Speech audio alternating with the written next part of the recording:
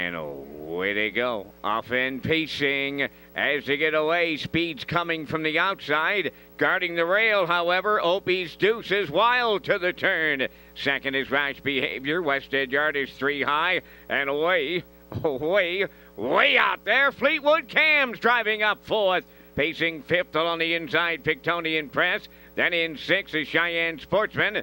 Seventh, BR Power Surge, trailing the field.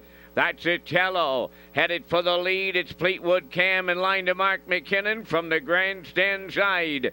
Second is Opie's Deuce is Wild. That's a Tim McKinnon stable. 1 and 2 on past the quarter in 28 and 1. So Fleetwood Cam paid a big-time price to lead it as they move through the stretch. Second, Opie's Deuce is Wild. Rash Behavior third. West Edge Artist fourth. In fifth, Pictonian Press. Moving up sixth is BR Power Surge. Seventh is Cheyenne Sportsman. Trailing the field, that's Itello. They were halfway home in 58 seconds flat. They're midway around the paddock turn, chasing Fleetwood Cam. Second is Opie's Deuce is Wild. Rash Behavior moving up third on the outside. West Edge Artist at the rail fourth. Now moving into fifth is BR Power Surge. On the rail, Pictonian Press sixth. Outside, Itello takes seventh.